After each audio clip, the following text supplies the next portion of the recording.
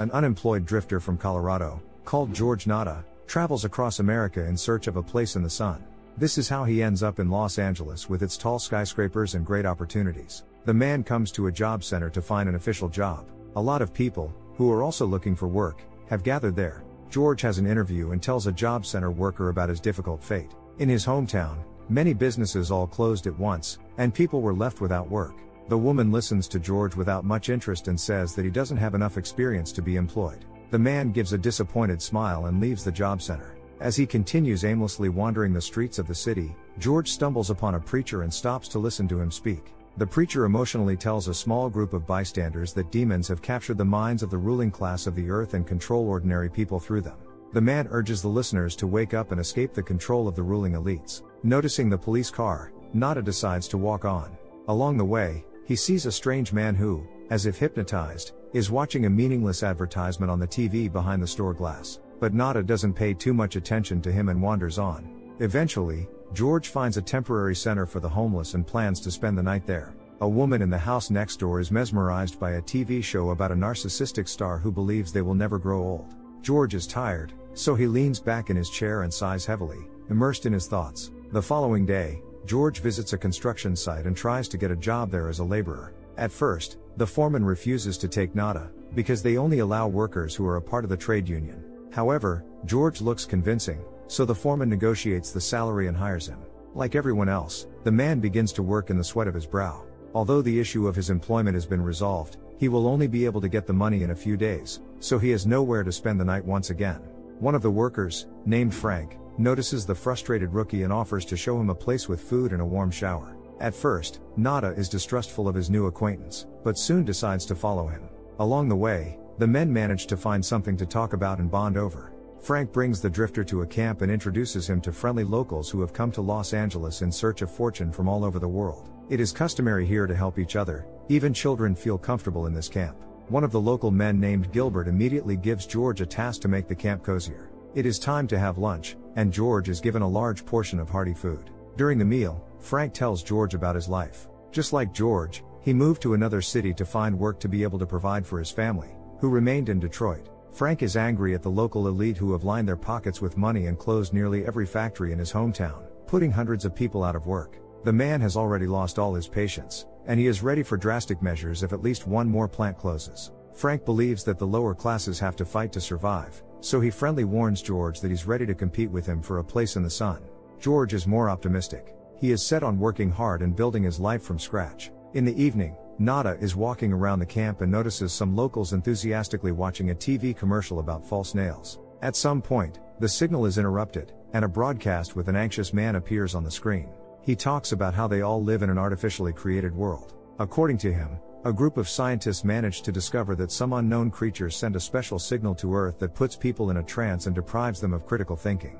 There are more and more poor people, and racial injustice is on the rise. The aliens brainwashed people to be indifferent to everything except their own benefit. However, the residents dismiss the alarming message of the weirdo on the TV.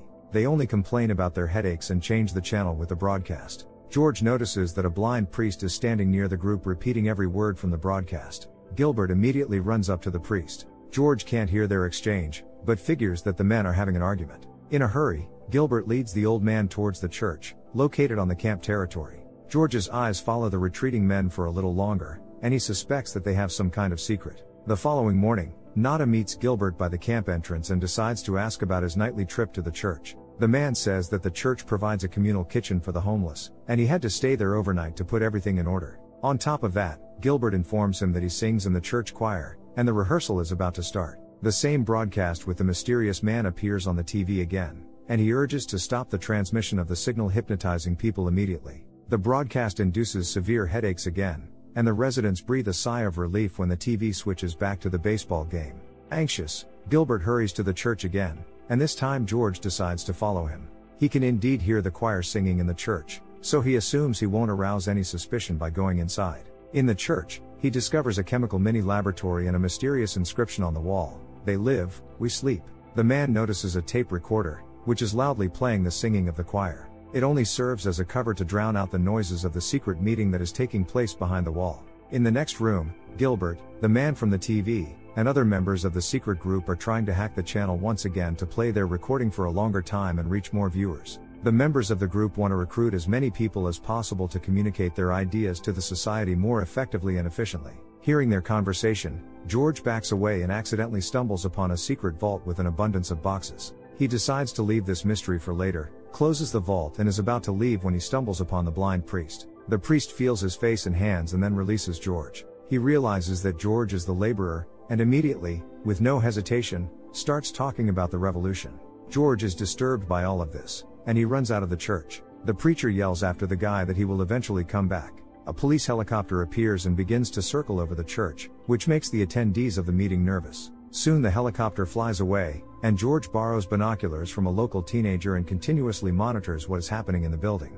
Gilbert and his henchmen carry boxes out of the building and put them in the car. George's surveillance is interrupted by Frank. Nada immediately tells his friend about what he just saw in the church, but Frank doesn't want to get into trouble and advises him not to interfere with whatever is going on either. Meanwhile, the car filled with the boxes pulls away from the church. George watches the church with the binoculars all day, but nothing else happens. In the evening, the camp and the church are surrounded by the police. The people are confused about what exactly they are guilty of, so they silently observe what is going on.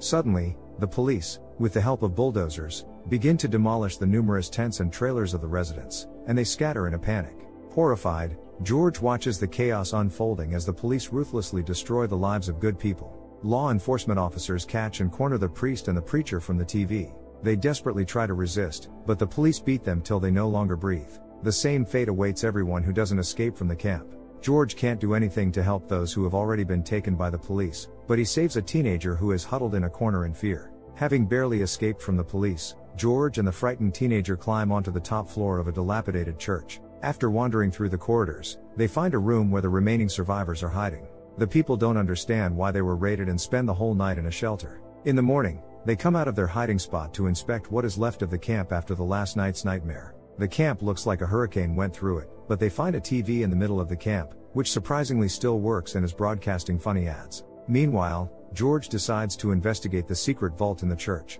The provocative inscription on the wall next to him was covered up during yesterday's raid. George finds one surviving box in the pantry, the same as those that Gilbert hurried away yesterday in the car. Immediately, a patrol car drives past the church, and George is forced to hide from law enforcement officers. After he found a safe space, the man opens the box and is disappointed to find dozens of sunglasses inside. He hides the box in a trash can and takes one pair of glasses with him. As he walks around the city, George decides to put on his glasses, and everything around him suddenly turns black and white. The whole, previously so familiar, world takes on a completely different look. Through the glasses, every billboard, sign or headline reads, "Obey, marry, breed, consume, buy, don't think, watch TV," and so on.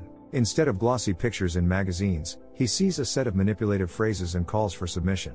Even people who previously seemed ordinary now show their true monstrous face through the glasses. He takes them off and puts them back on several times to make sure the man standing in front of him really looks like an alien creature. The strange man watches George suspiciously, but fortunately doesn't say or do anything. Once again, George puts the glasses on and sees the inscription "This is your God" on the banknotes. He also discovers that there are transmitters installed at every traffic light in the city that broadcast a hypnotizing voice. It says the order over and over again: sleep. Nada soon realizes that not all people are the same.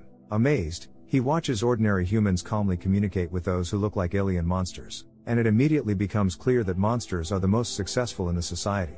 Entering the supermarket, George pays attention to a politician's speech on the TV, and an alien is also hiding behind his face. The guy begins to laugh hysterically at this revelation. He can't help but insult the lady pushing him, who also looks like a monster through the glasses. He tries to explain to the ordinary people around him that this is a monster standing in front of them, but by doing so he only blows his cover. The lady informs other aliens about a person who can see their real appearance through the walkie-talkie in her wristwatch and describes his appearance. Having received the message, the other aliens move towards him. George runs out into the street, horrified. Here, many aliens are looking intently at him, but the man doesn't notice them and insults the monster woman. He is then immediately caught by the fake police. They interrogate George and ask him where he got the glasses, but the guy doesn't tell. Then, the guards threaten him and try to convince him to join them. However, George doesn't give in so easily. He beats the law enforcement officers, grabs their weapons and gets rid of them. Police cars immediately begin to arrive at the scene. Armed, George decides to hide in the bank. There, he discovers that half of the visitors are aliens as well. Driven by the adrenaline, the guy opens fire on aliens who are hiding under the guise of people. One of the aliens calls another squad of police and magically disappears before George can shoot him. In an attempt to escape from the alien pursuers, he runs out of the bank and notices a drone following him. George knocks it down and then goes to a closed parking lot where he meets a pretty girl named Holly. He makes sure that she is human, takes the girl hostage and orders her to take him to her house. This is the only way for him to escape from his pursuers, who are rushing to the bank. At Holly's house, George falls to the floor, exhausted, and tries to explain the reason for his actions. He apologizes to the girl for the inconvenience caused. He tells her that their world is in danger and that the power has been seized by evil creatures that control everyone around them. George invites Holly to put the sunglasses on and see for herself, but the girl refuses and doesn't believe him. When the man closes his eyes in exhaustion, Holly tries to walk quietly past him, but he watches her every move. After a while, George calms down and asks his hostage what she does. Holly reveals that she works as an assistant director in television. George remembers that the aliens are sending their signal through the TV and wants to break it. As soon as the guy loses his guard, the girl breaks the bottle on his head and pushes him out of the window. After falling from the second floor, George miraculously survives, but loses his sunglasses. Meanwhile, Holly informs the police about what happened and calls a police squad to her address. Nada is forced to hide from the guards again and finds a safe spot under the bridge. After dark, the guy reaches another neighborhood and spends the night in the street. The next day, he comes to the construction site to ask for Frank's help to fight against the alien creatures. His friend is terrified of him, as George just staged a massive shooting and eliminated a lot of people.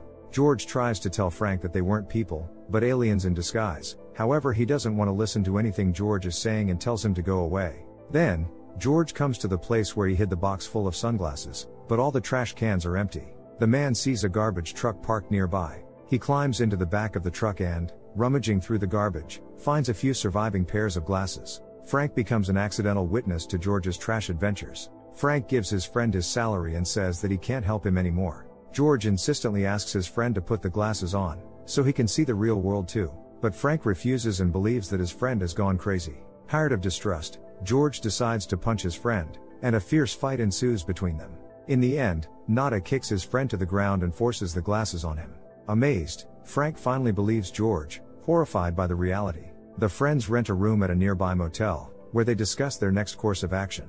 Frank assumes that there are other people who see the aliens, and they must look for them.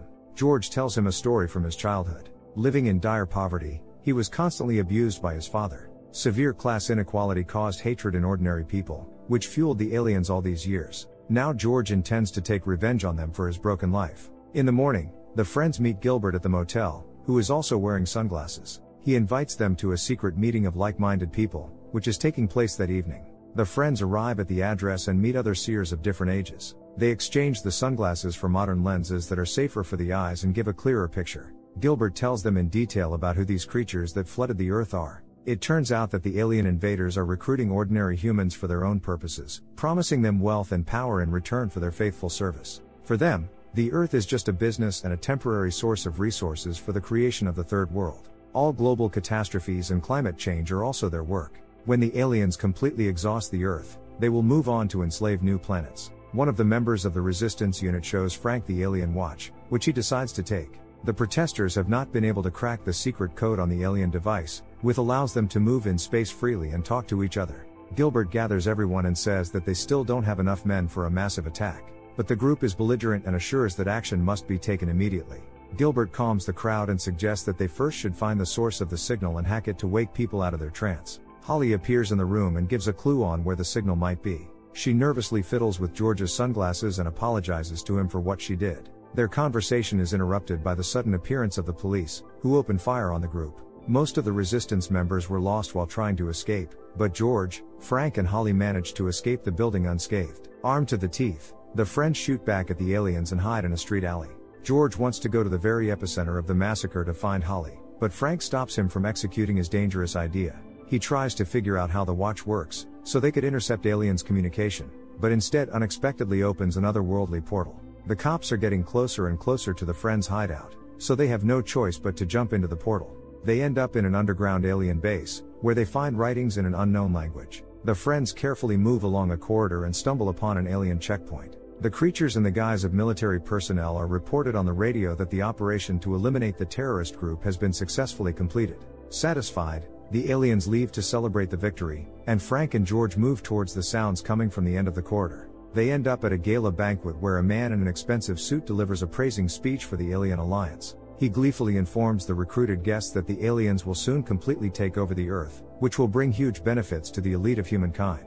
Then he shares the statistics of their success with the audience, which causes universal delight and applause. The friends are approached by one of the former residents of the camp, who also took the side of the invaders. He decides that George and Frank have also been recruited by the aliens and is surprised that they are still dressed as poor people. The man decides to give the recruits a tour of the base and leads them to an alien airport. There, the aliens in human form go on trips to other planets in the universe. Then they reach the backstage of the television studio, where the control center of the entire operation is located. Through the satellite, the signal is transmitted around the world, enslaving the consciousness of ordinary humans. Through flattery, George tricks their tour guide into taking them inside the television studio itself. The man agrees, but the guards refuse to let them through without a special pass. Then the guys decide to use force and shoot the aliens. Their old acquaintance tries to stop them and convince them to submit to the new authority. The aliens have enslaved the entire planet and control every action of the humans. He invites them to join the victors and enjoy the benefits that the aliens give them for their faithful service. Despite his arguments, the guys don't intend on becoming traitors. One of the soldiers breaks into the room, and the traitor uses this moment to move in space. The friends take their weapons and break through the studio into the main office, where recruited humans are working. George interrogates the employees, trying to find Holly with their help, but no one knows where she is. However, he learns that the signal that hypnotizes people is located on the roof. The friends immediately go to the top of the building and meet Holly along the way, who managed to survive. Shooting at the aliens, the trio finally rises to the top floor. But Holly turns out to be a traitor and mercilessly shoots Frank in the head before entering the rooftop. George finds a satellite dish broadcasting the alien signal and aims to shoot at it. But the girl quietly approaches him from behind and tells him to surrender, pointing a weapon at him. He refuses and shoots Holly first. He then destroys the satellite dish. Helicopters immediately open fire on George, but, as he is leaving the world, he mockingly shows the aliens his middle finger. George manages to break the signal and humanity finally learns the shocking truth about the reality. Now all of them can see that alien creatures have been hiding among ordinary humans, broadcasting television shows, going to the same establishments as them, acting in films and even starting relationships. Thanks to a simple drifter from Colorado, the world was able to wake up from a long sleep.